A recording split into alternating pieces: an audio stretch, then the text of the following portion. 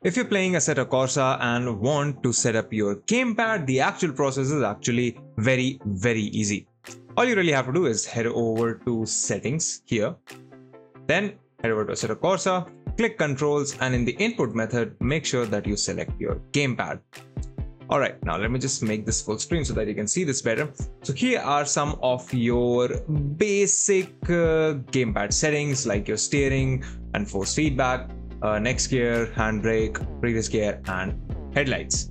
Now CSP or the custom shaders patch has a few additional settings that you can use, but for now we're just going to set up our basic gamepad. So as you can see here, if I zoom in on this panel, you can see that all of my sticks seem to be working, and so do all of my keys that I have. So my gamepad is now being detected and functioning fine. You can also see the controller name right here. So let's start setting everything up. These are my controls along with all of the sensitivity settings right here. Then you head over to additional and you can set up all of the other different things like curse activation, DRS, headlights, horns, brake balance, turbo, traction control, so on and so forth. Then we have a system. So anything that has to do with controlling the simulator or Assetto Corsa in this case, and a few other car controls. And then you have your patch controls, which are actually provided by the custom shaders patch.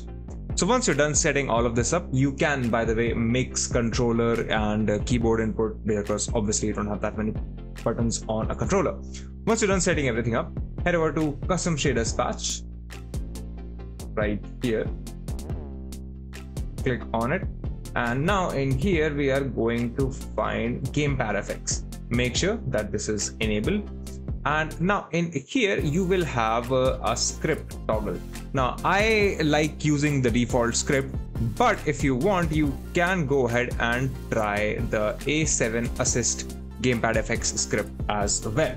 What this does is that it essentially emulates the left stick of your gamepad as a wheel. So a lot of the problems that you would run into when playing Assetto Corsa with the usual gamepad get worked out here. Of course, installing this is as simple as installing any mod. You just download it off a race department, which is now called Overtake. Head back here, drag and drop it into Content Manager, and you'll be good to go. Once you've gotten this script up and ready, you can go ahead and use that. You can also adjust all of your other settings in gamepad effects right here, and that's that. That's how you can set up gamepads or controllers in Assetto Corsa. If you like this video, consider subscribing, give us a thumbs up, press the bell icon, and tell us in the comments below what more such videos can we make for you.